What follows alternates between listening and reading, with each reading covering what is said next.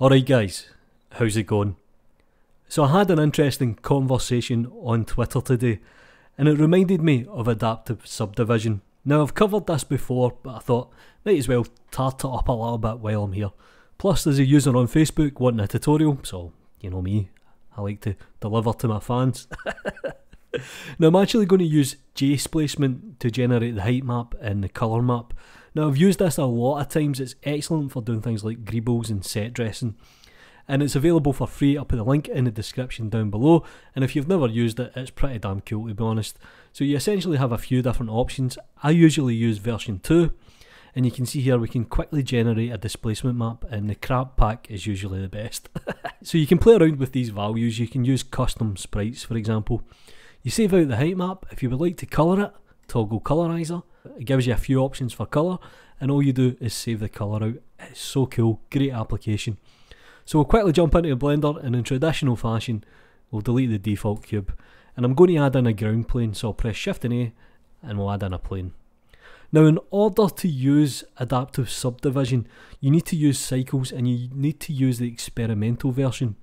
So if you go into the render settings here, we'll change the render engine to cycles. Feature set, we'll change this to experimental.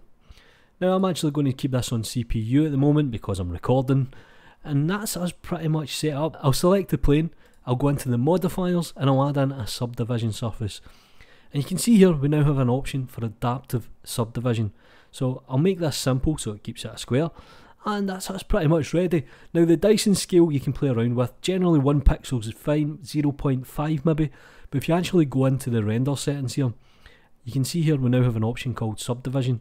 So we can change the Dyson rate of the render, and I'm going to make that 0.5, and I'll put the maximum subdivisions up to 16. Now this will increase the render time just a little bit, but should be fine for this example.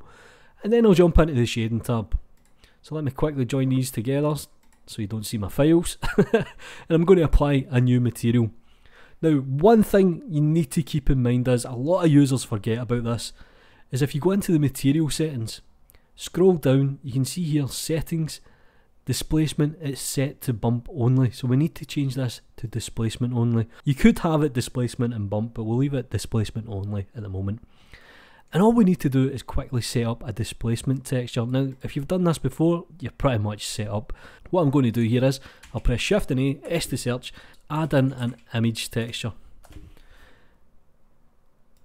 I'll then add in a displacement node, so I'll search for displacement. We'll take the colour from this and we'll plug this into the height, and we'll take the displacement and we'll plug this into displacement. Pretty self-explanatory to be honest, nice and easy. Now as an additional step, you might want to drop down a texture coordinate node and a mapping node, and we'll do this just for a giggle, why not?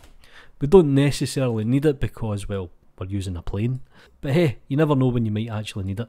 So I'm going to actually just use the generated. I'll plug this into the vector, I'll take the vector and I'll plug this into the image, and I'm going to open the image that I saved from JSplacement. So it's the seamless one. We'll scroll in, and there we go. Now I'm going to control the mid level, it's a little bit high, so maybe 0.1. I'm going to control the scale, otherwise it's going to be massive, and I'm going to drop this down to maybe 0.15, that should be fine. And I'm going to hit F12, and we're just going to take a quick look at the render. So we now know the displacement is working. Now the camera view is a bit crap, so I'm going to jump into layout.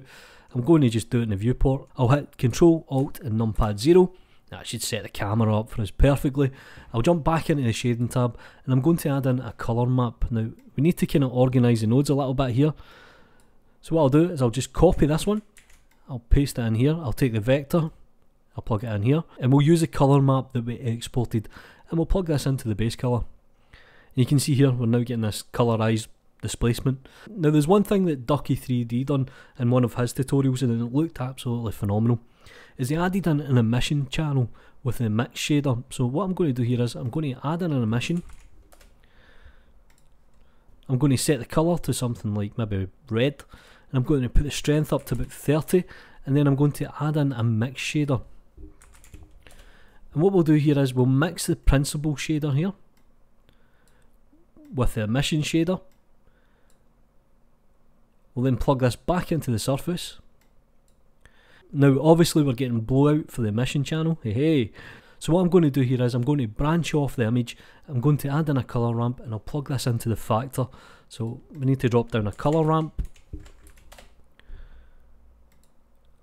take the colour, plug this in here, and then we'll plug this into the factor, and when I squeeze the black values, we end up getting this nice emission channel.